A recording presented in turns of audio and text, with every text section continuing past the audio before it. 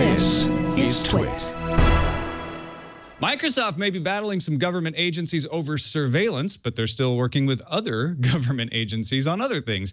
The US FBI and Europol teamed up with Microsoft and A10 Networks to try to take down the zero-access botnet. They've disrupted a major portion of the click fraud system, but due to its complexity, they do not expect to fully eliminate it. Really ever. U.S. federal court, not operating in secret, allowed the operation to block communications and take control of 49 domain names.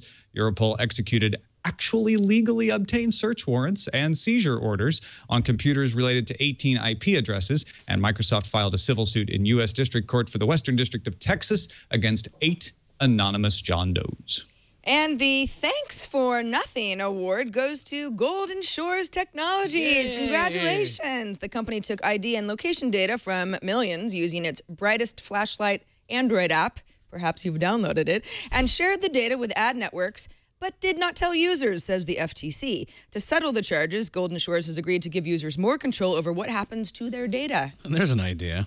Now, after tests in New York, Apple officially launched iBeacon in all of its stores in the U.S.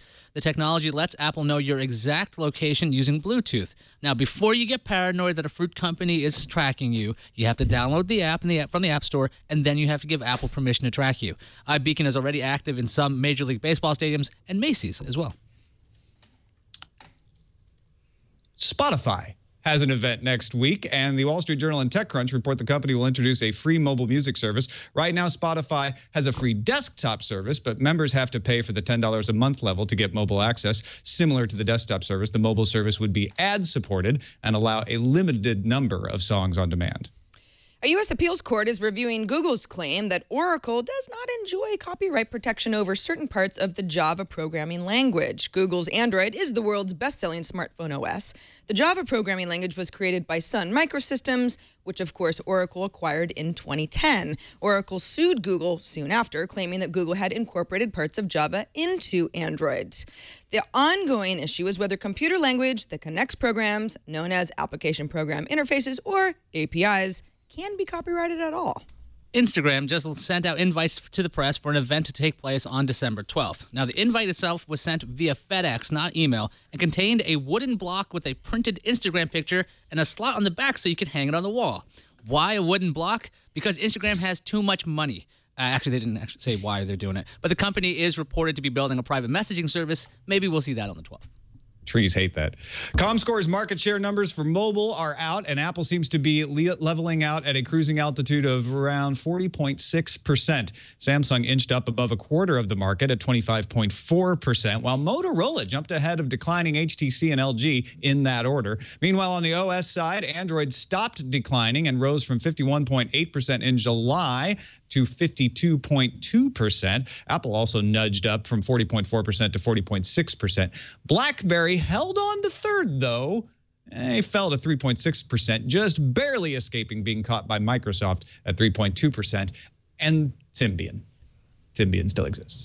Genetic testing startup 23andMe will stop giving health analysis information to new customers in compliance with demands made by the U.S. Food and Drug Administration, but won't stop sales of the kits. The FDA issued the Google-backed startup a warning 2 weeks ago saying the company needs to stop selling those at-home testing kits because they require regulatory clearance. In response, the company put its advertising campaigns for its at-home testing kits on hold.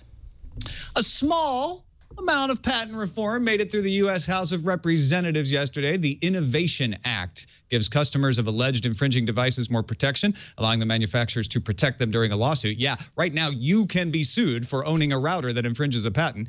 If you bring an unreasonable lawsuit and lose, you'll have to pay the entity you sued, and the expensive discovery process is being moved until after a judge reviews the merits of a suit, making it less likely someone will settle just to avoid the cost of the threat. The bill does not address the rules for granting low-quality patents. It goes to the U.S. Senate next and is likely to be signed into law by the U.S. president. The Chinese government may be tepid on Bitcoin, but analysts at Bank of America Merrill Lynch issued a report saying Bitcoin could be a major means of payment for e-commerce. Bank of America thinks if Bitcoin becomes mainstream, it could be worth $1,300 a piece. The report says that the currency can become a serious competitor to traditional money transfers as well, but also notes the volatility of price, and the questionable legal standing as downsides. And one more item, not one of the top 10 tech stories of the day, but of interest to this audience. Yesterday at inside.twit.tv, Leo Laporte wrote that Twit would not renew this host's contract. My last show will be the episode of Tech News Today on December 30th. Laporte wrote that Twit needs, quote, an in-studio anchor for Tech News Today and a news director who can help us build the kind of organization you can count on for authoritative tech news and information. Mike Elgin joins Twit as news director and will take over as lead anchor of Tech News Today on January 2nd, 2014.